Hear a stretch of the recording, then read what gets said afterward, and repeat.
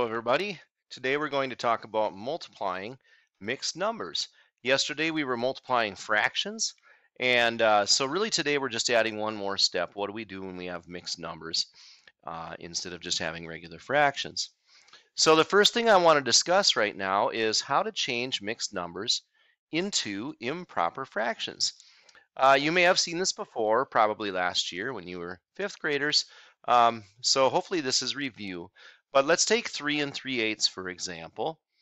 If I want to change that into an improper fraction, I have to do what's called go around. Some people call it going around the horn. Okay, it's a baseball term. But to go around the horn, here's what we do. I got to be able to choose a color here. That's kind of a fun color. 8 times 3.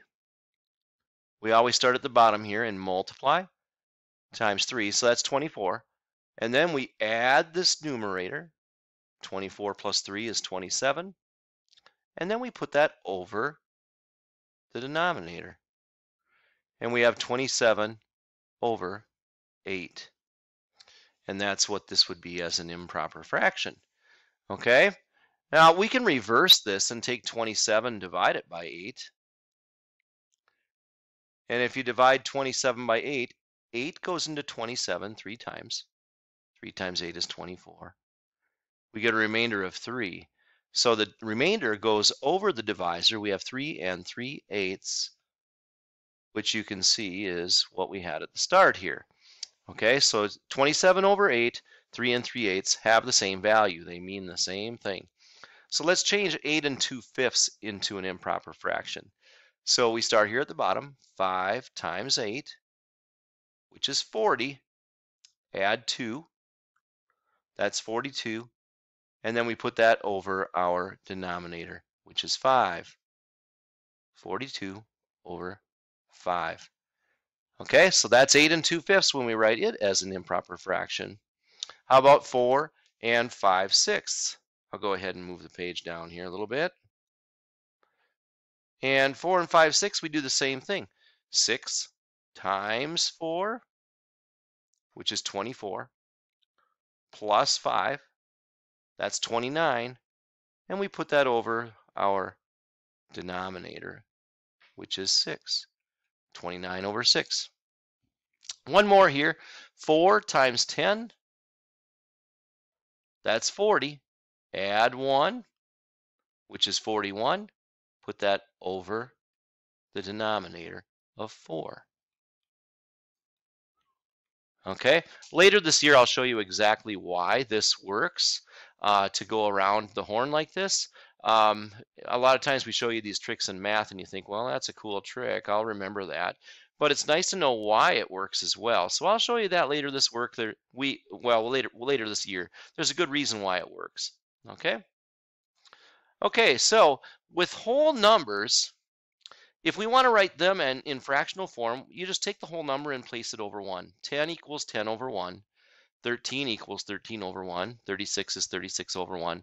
800 is 800 over 1.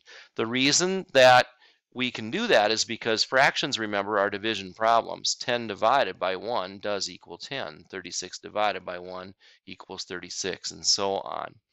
Okay? So you can, any whole number, you can write it as a fraction over 1. And if you ever see a fraction over 1, like 800 over 1, that's just a whole number value of 800.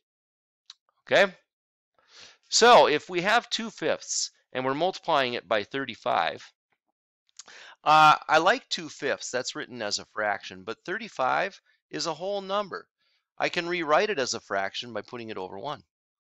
Now, it would be good to rewrite this whole problem. 2/5 times 35 over 1.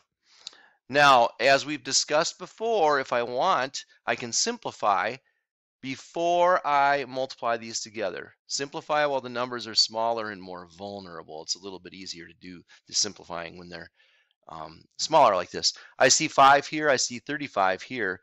They are both divisible by 5, meaning 5 goes into both of them nicely. 5 divided by 5 is 1. 35 divided by 5 is 7.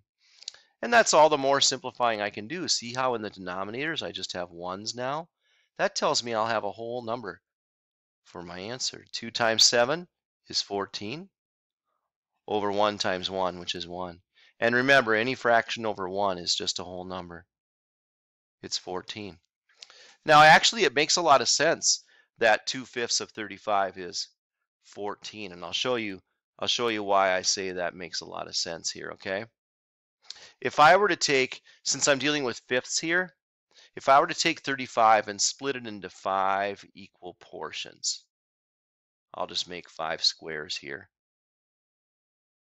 Pretend they're all the same size. I know they're not, but you can pretend they are. If I take 35 and split it 5 ways, 35 divided by 5 is 7. I'd have 7 here, 7 here, 7 here, 7 here, 7 here, 7, 14, 21, 28, 35. That's your 35 split 5 ways.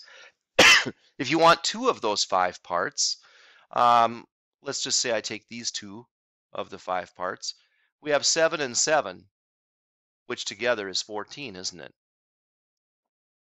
So it makes sense when we say that 2/5 of 35 is 14. Okay, so let's take a look at another example here. I have 40 times 3/8, and again, I like 3/8, but 40 is not expressed as a fraction. I can write it as a fraction by putting it over 1.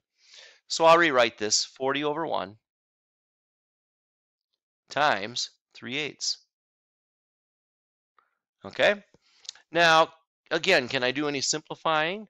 Yes, I can. I see the 8 here. 8 times 5 is 40. So I'm going to divide 8 by 8, which is 1. 40 divided by 8, which is 5. Okay, and now 5 times 3 is 15 over 1 times 1, which is 1. So again, anything over 1 is just a whole number answer. So my final answer here is simply a mess. It's simply 15. Okay.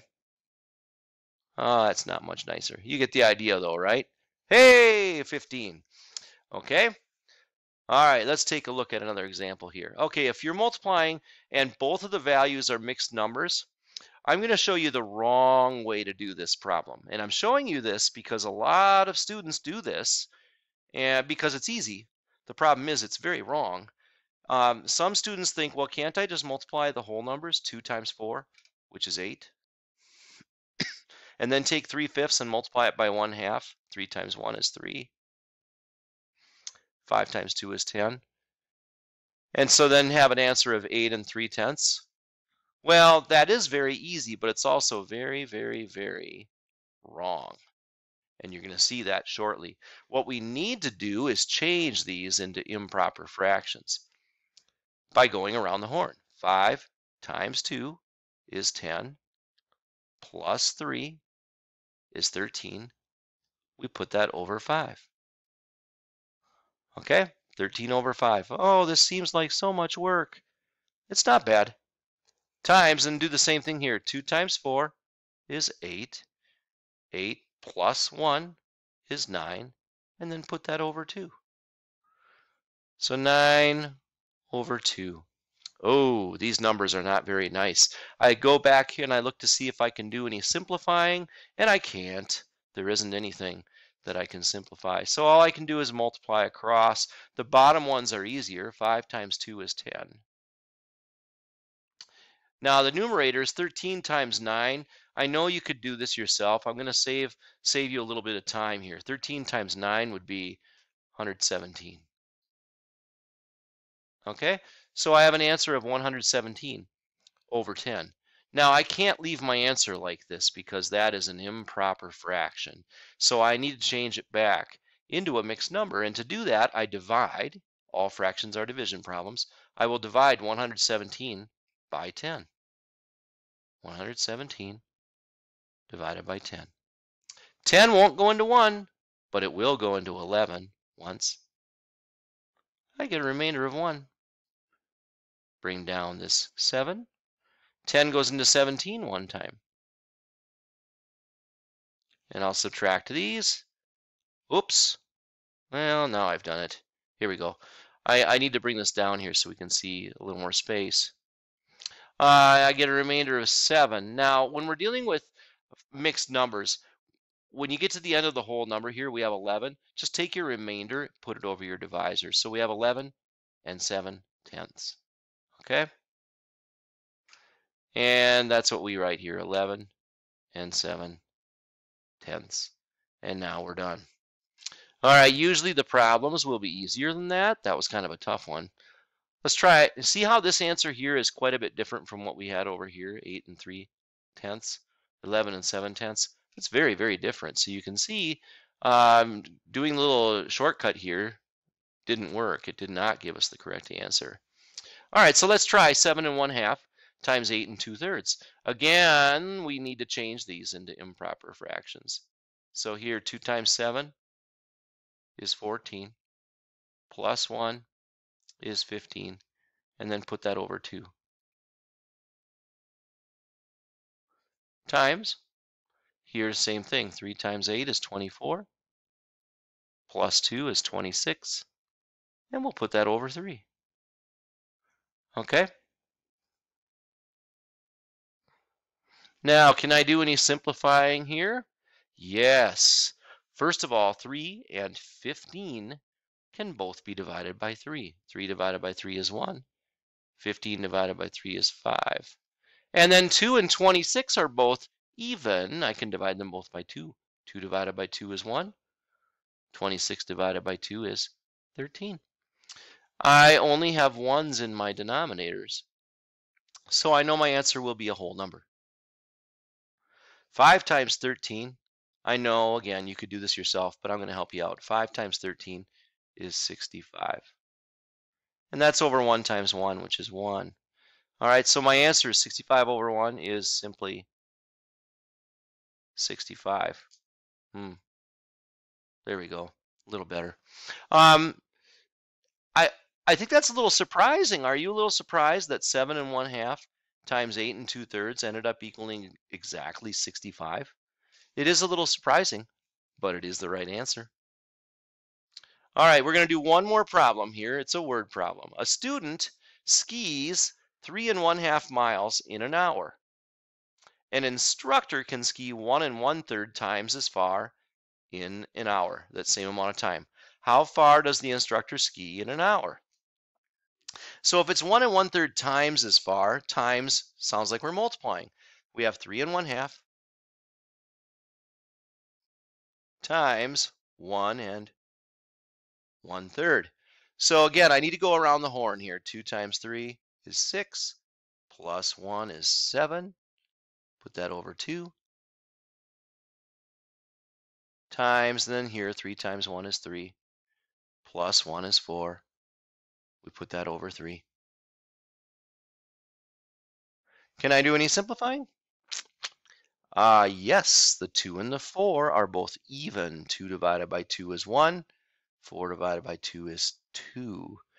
Now I can multiply 7 times 2 is 14 over 1 times 3, which is 3. So I have 14 over 3. That's my answer. But it is improper, so I'm going to go ahead and change this back to a mixed number also. And again, I do that by dividing, since that's what the fraction bar means. 14 divided by 3. Well, 3 times 4 is 12. When I subtract, I have a remainder of 2. The remainder goes over the divisor, so 2/3. 4 and 2/3. So 4 and 2/3. And this is how far the instructor skis. So that's miles. And that's in an hour. So per hour. There's my label. 4 and 2/3 miles in an hour. If you were to subtract 3 1/2 from that, I mean, you'd be looking at 1 1/6 more miles than the little feller can go. Okay. So anyway, that's how we do this, and I hope that helps. And I will see you later.